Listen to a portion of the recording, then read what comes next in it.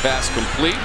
Njoku gets away from some defenders and goes beyond the 40. He's 6'4", 245, but he runs like a tailback. Look at him, stiff arming, switching the ball.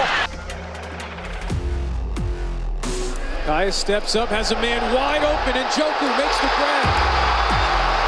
Still on his feet, he's gonna score. 76 yards. Njoku gets behind coverage, breaks a tackle, and then uses that stiff arm off of that 6'4" frame to get Saxton off of his body and go the distance for 6. Kaya lofts it in the air. He's got an open man. It's caught. And that's David Njoku, the big redshirt sophomore.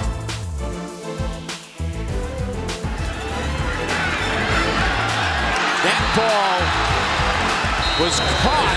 Miami just 1 of 4 on 3rd down. Across the middle, Njoku and the touchdown.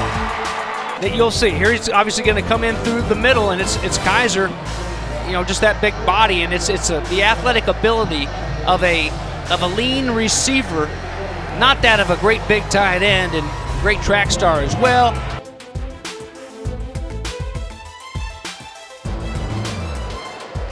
And now Njoku, already one big play on his resume here today, still in bounds, and he's gonna go. 58 yards for the tight end. Watch the sell of the head and the play fake. Gets everybody looking inside, and then the athleticism on the outside by Njoku. He tight ropes the sidelines. He's got an open man.